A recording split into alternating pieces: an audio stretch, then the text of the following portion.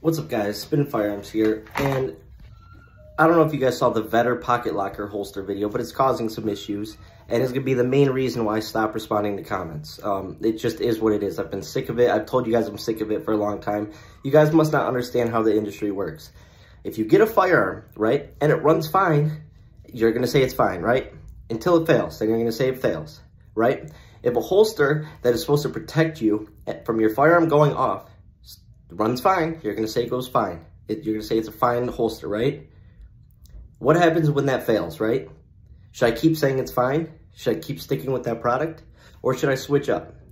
The Boraii pocket holster is a failed design. I've had this conversation with people.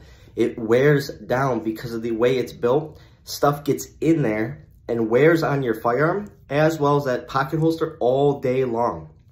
With that extended use, 50 to 60 hours, carrying it in crazy conditions, soaking wet, full of dirt, sawdust, pipe shavings, everything. It wears down. It's as of like 3 weeks ago or so, I don't even know when, it started not working properly. It falls off of my FN 503. I loved the holsters. I honestly loved them. I thought they were the best. But when you use it for a year, that product should hold up for more than a year. Then people are getting on me for going to the Vetter pocket holster.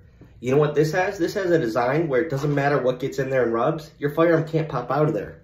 It can't fall out of there and then that thing presses the trigger. The Boraii pocket holsters are great. They're just flawed. They just need to keep working on the design.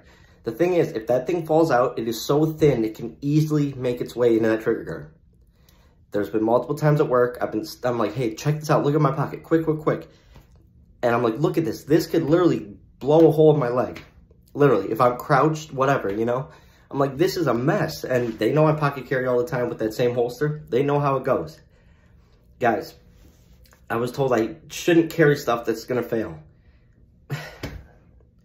Guys, we can all get you can spend $2 grand on a firearm that runs fine for 100 rounds, 200 rounds, 300 rounds, 400, and then starts failing every round, even if it's been clean, whatever.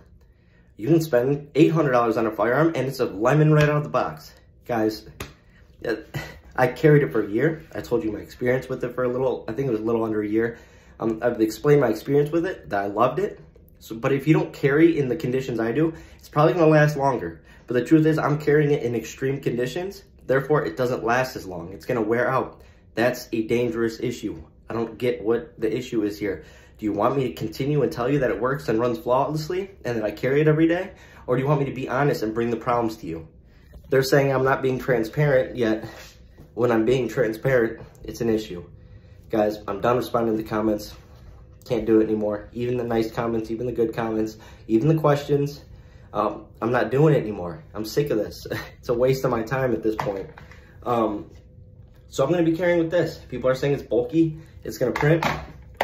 If it prints, I'd rather have it print than go off on me accidentally. Everyone I know that I work with knows I carry anyways. It's not a big secret. It's the people, oh my gosh, he's printing. No, that's not how it goes, guys. Everyone around me carries too. You know, it's not that big of a deal to print. I'd rather have something print than blow a hole through my leg. I'm just being honest with you guys. I don't know what you want. What I do know is that these other channels, it's funny, I have 32,000 subscribers and I'm being paid. That's what they're saying. I'm being paid by these companies. Give me a break, guys. Really.